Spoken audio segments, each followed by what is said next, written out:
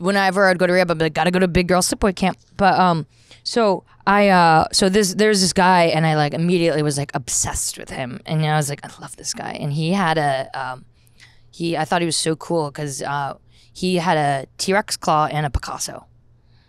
He had a what? A T-Rex claw and a Picasso. A Picasso part I understand. He had Picasso painting. And he also bought a T-Rex claw. Like a fossil? Yes. It's a cool thing to have. He didn't have it with him, but he had it. And he had told me one time he took a monkey home from the Playboy Mansion, and he was like walking the monkey down the streets in Santa Monica, and he's all fucked up. He's like, you don't understand how hard it is to do drugs when you have a fucking monkey in your house. They are destroying everything. He's like, the monkey was ripping pages out of like his books, and he said the monkey would go up to light bulbs and just go like this and shatter them, like throwing pots. He's like, never take a monkey home. They're annoying. My advice is. But I remember being like, I love this guy. He's perfect. And I had like the biggest crush on him, and he was like my rehab boyfriend. And so I guess this guy and someone else, their dealer, because we're allowed to have our cell phones at this rehab because it's like... You are allowed? Yeah, because it's an executive one, because they think we are like... Because like a lot of like kind of like celebrities and executives go to this one. And they're like, yeah, I can't take off work. I'll go to rehab. Yeah, but I gotta and I was shit. like, I have to prepare for my open mics. And so we had our phones, and this guy, one of the guys, his dealer wouldn't stop calling him. His dealer was this guy named Baby Dog or something, who's also a rapper. And he was like, since you haven't been like buying drugs, like my kids can't go to sleep. I can't pay for my kids' camp. Like you're ruining my life. Like the dealer. Oh, really? Yeah. So the dealer's like, we're like, all right, let's just get drugs. So you get the dealer, and he throws a bunch of drugs over the hedge at the rehab, and it's like ton of Xanax, ton of Coke, ton of whatever. And oh, this is bad news. And so then like everyone at the rehab is getting fucked up. Oh my God. And it's going on for days. Wow. And like what? It was wild. I remember we hooked up in the shower. Would you hide it? We'd just be like up there. People would be down there, and we'd just be like up at the big house, like on the patio, just like ripping lines. Not worried at all about the wardens? Not really. What do you mean people hooking up in the shower? Like me and this boy, we were like dating. He's like my rehab boyfriend. You'd fuck in rehab? We'd like, yeah. I don't call it that. And then I remember, make love? What do at you call night it? they have like check-ins, and I should call it like make problems for myself, but that's stupid. And they would have check-in, so they'd like check if you were in your room and then whatever. So then obviously I'd sneak out because he lived in a different house, so I'd sneak out and then go to his room, and then people would go check in. I remember I'd fall like in the side of the bed, and then they'd be like, Chloe's missing again.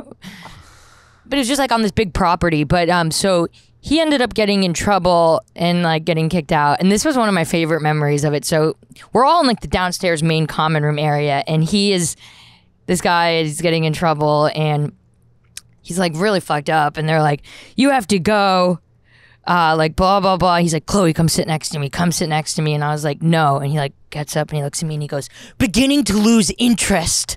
And then like passes back out. And I'm like, oh.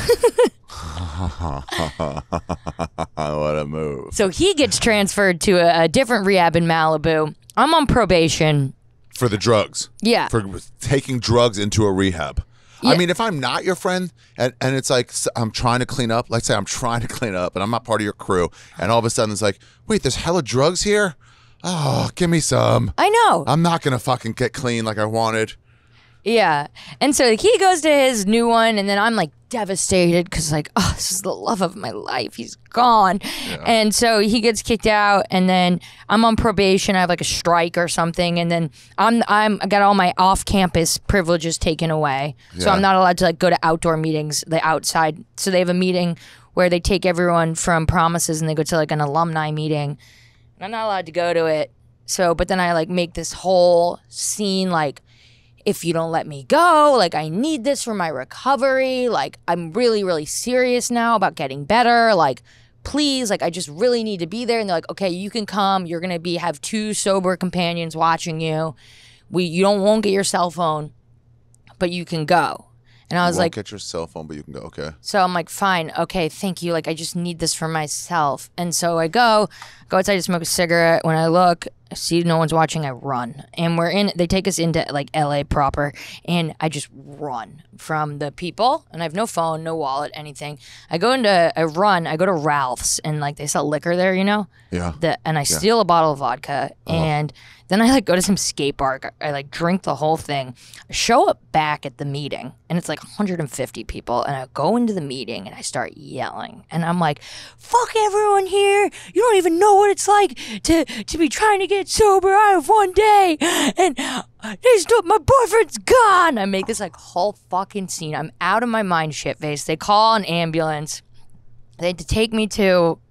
Wow. I go to the hospital at UCLA, and so I'm at the hospital, whatever. I have to enjoy it. So I'm there. The next morning I wake up, it's like 7 a.m. It's like a Thursday. I'm in my like hospital gown. I was like so chic at the time. I had like just makeup down my face and like a choker, and like I just had like a plastic bag of just like a pack of cigarettes. And I was like, and like a pair of like jorts and like a crop top. And I'm like, I'm fucking wearing this gown. It's just so chic. And I was like, had like dirty Vans on. And I was like, I'm so LA and so cool. And when you leave nobody promises is answering. And I have no money, no phone, nothing. And if you go across the street from the UCLA ER, there are the UCLA fraternity houses. Yeah, okay. It's like 7 a.m. in the morning, and I'm like, before I go there, I'm like, that'll be a final resort. Great place to find final resort. So I try to like go to I see a few restaurants, bars, nothing's open at 7 a.m. I'm trying to like break in through back doors because I'm like, I need a fucking drink. And I can't figure anything out. And so I just walk up to one of the frat houses. And since I went to school in Texas, I know, like, you say, like, for the SAEs, it's like their secret code is, like, you fly alpha or something. So I knock on the SAE house, and I'm like, fly alpha. And the guy opens the door, and he's like, okay, gotta let her in. How old are you? I was like 27. Oh, what a fucking treat for a fucking frat. I was too old. old. Just a cute chick going up to a frat house and like, I know the secret code. You have to let me. And I'm also like wearing like a hospital gown with jorts, and I'm like have makeup, and I was so hot at this point. Wow. I was probably my hottest, and and I'm like hi because of my voice, like sir, and I go in, and I'm like, and he lets me in. I was like, I need a drink, and it's like 7:30 in the morning, and he's like studying for like a test like on Adderall. He's like, you want some Adderall? I was like, no, I just need something to drink. And he's like, we only have beers. We had a huge party last night. Like jungle party was last night. We used all the hard alcohol because there were like tons of hot girls. And he's like, I'm not saying you're not hot. Like I would totally like hook up with, I would totally give you a drink. Like I think you're hot, like totally, but like we just don't have any. And I was like, just give me a beer, okay? And he like gives me a beer, and we're just like sitting there, and I'm just like drinking beers with him on the couch.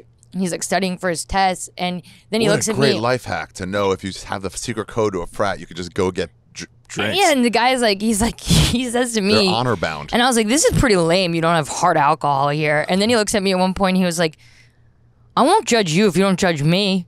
I was like, yeah, all good, dude.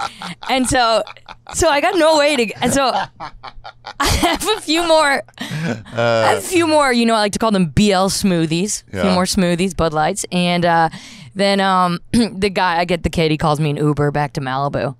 So I take an Uber and I go back to Malibu. And then they send me to another rehab. They get me on a plane. And they're like, you're out. Yeah, because they're like, you can't stay here. Because you're fucking up everybody. Yeah, it was like my second strike. How many times? It happens all the time.